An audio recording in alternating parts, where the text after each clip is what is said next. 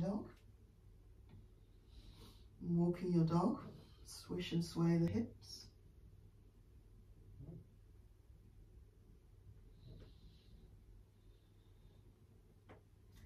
Really get that deep stretch into the side body, the outer legs.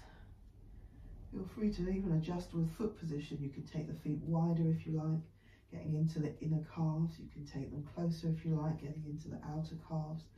Really good if you like to run or even walk, really, to get the different heads of the calf muscles. Adjusting the foot position, you can really feel the difference. Walking out nice and wide. Wonderful. So bringing the feet back to hip width, lowering the heels towards the ground. Get ready for your tabletop, hovering tabletop. Come forwards into your high plank.